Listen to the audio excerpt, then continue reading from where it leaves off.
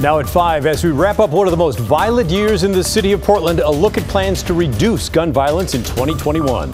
Plus an update on the Nashville Christmas explosion, authorities searching the home of a man who may be connected to the bombing, and millions of Americans could lose unemployment benefits tonight, where things stand with the coronavirus relief bill.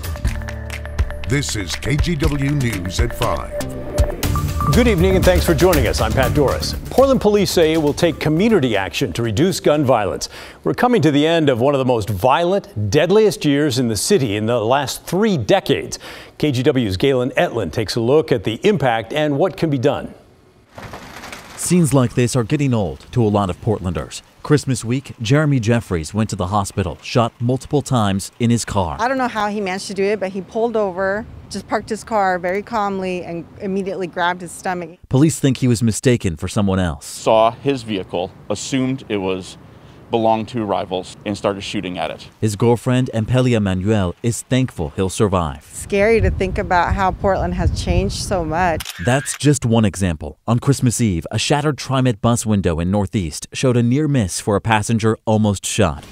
Earlier in December, a woman died near Emmanuel Hospital, murdered in front of her husband. And it went on for a while. You could still smell the gunfire in the air. A terrible 2020. Lieutenant Greg Pashley spoke about Portland's more than 850 reported shootings this year, more than double last year. And the number of bullets that must have been flying around our neighborhoods, our city streets, our sidewalks, it's awful. Pashley says 225 people were shot, contributing in part to the city's more than 50 homicides of 2020. Mike Arthur was number 50, robbed, shot, and killed in December.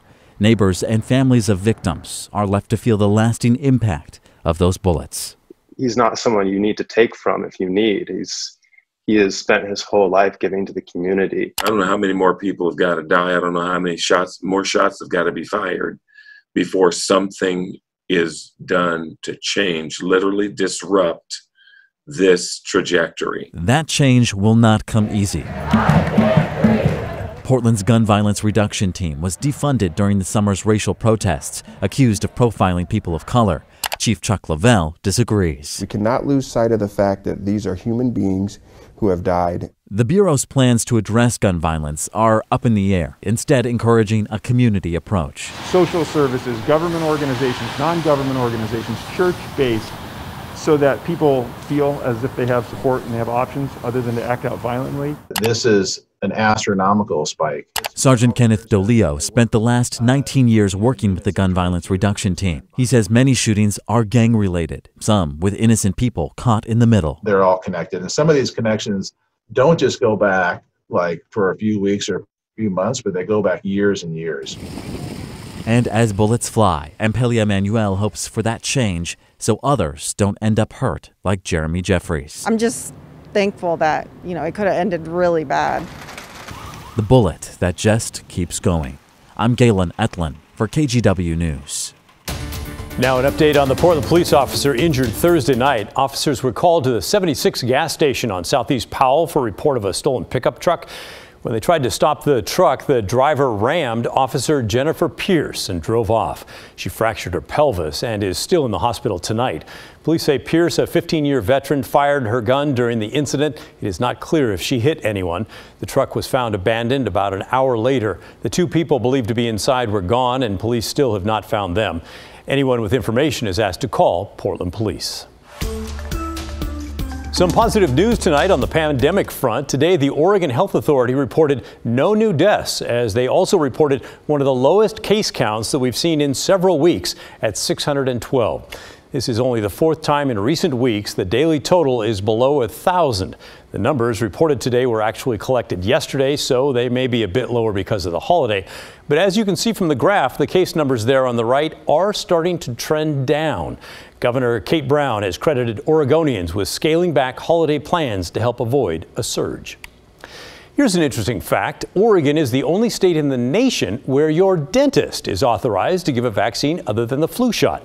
Christelle Kumwe introduces us to the first dentist in Oregon to give a COVID-19 vaccine. Dr. Ryan Thrower graduated from the School of Dentistry at Oregon Health and Science University last spring. I wanted to be a dentist to have someone that little girls and little brown boys could look up to and say, oh my gosh, that's attainable, and I want to do that one day. Last year, OHSU pushed lawmakers to allow dentists to administer any vaccine to any age, the only state doing so. Dr. Thrower received her vaccination training at OHSU when she was still a dental student. We were able to actually give injections to a plastic arm or a plastic portion of an arm.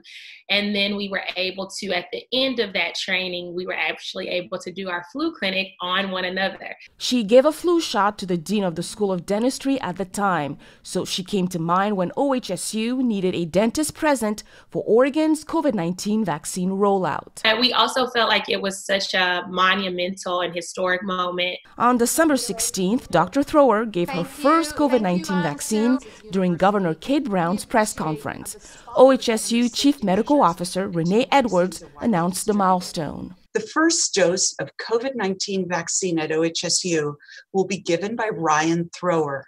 Remarkably, she is the first dental resident in the United States, and to our knowledge, the world, to administer a COVID-19 vaccine. I don't think any of us would have ever dreamed or imagined that we could play such a vital role in administering a life-changing vaccine in the year 2020. She gave the shot to Ansu Drame, a cardiovascular intensive care nurse, the first person at OHSU to get the Pfizer COVID-19 vaccine.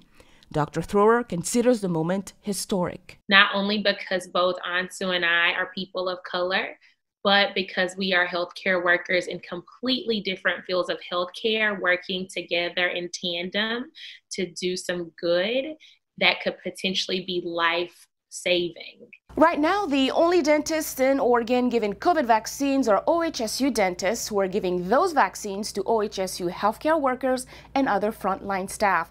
About 100 community dentists also completed the dental vaccination training, but there is no timeline yet on when they will be able to administer the COVID-19 vaccine. I'm Christelle Kumwe for KGW News. Thank you, Christelle. Americans still do not know when they'll get stimulus checks from the federal government. If the $900 billion relief bill is not signed in the next 7 hours or so, an estimated 12 million people will lose additional unemployment benefits immediately. Congress passed a bill, but President Trump said the stimulus checks were not big enough in that bill. An effort to increase the amount from $600 to $2,000 was voted down Thursday. House Democrats plan to try again with a vote on Monday. Turning now to weather with Chris McGinnis. We take a look out on the mountain. Did you see that person just crashed right under the chairlift there, I think, but hopefully they'll be all right. Chris, what are we looking at for? I've done that so many times. Oh my goodness. Hopefully they're okay. Yeah, I'll tell you what, a lot of people spend some time over the last 24 hours up on the mountain. Pat, check this shot out. This is a live ODOT camera right now at Government Camp, and you can see the traffic coming back over the mountain. That's the westbound traffic there, and it is obviously a busy night as folks head back from a busy day up on the slopes. And why not, right? There's a live look from Timberline Lodge itself. It looks gorgeous there. It's just cloaked in white. A fresh, I don't know, 9 to 12 inches of snow, pretty common in the Cascades, at the Cascades ski resorts since last night. So a good start to a pretty good weekend up there. We are going to start to dry things out a little bit, though. And with that in mind, I do think we finally have some sunshine back in our forecast on Sunday. More on that in a second. Let's give you one more live camera. For this one, we head out to Oregon's Veterans Home in the Dalles. This is our camera in the Dalles, pointed west, and you can still see the snow on the ground there. The temperatures have come up above the freezing mark in the gorge. Areas that saw snow last night and this morning, we're starting to see a little thawing, some melting, and that's going to set the stage for some fog or possibly some freezing fog on the east end of the gorge. So watch out for that tonight. In terms of the rain, we're not done with that. Radar over the last 3 hours still showing some showers here across parts of the region.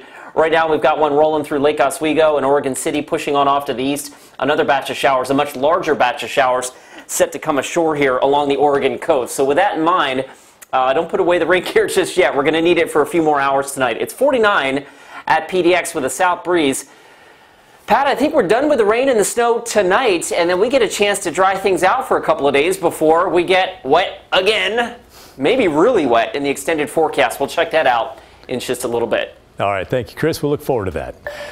In Hood River, the natural gas should be flowing again and warming homes on this chilly day. Thousands lost their service last Sunday when a driver crashed into a major distribution point last weekend along Highway 14.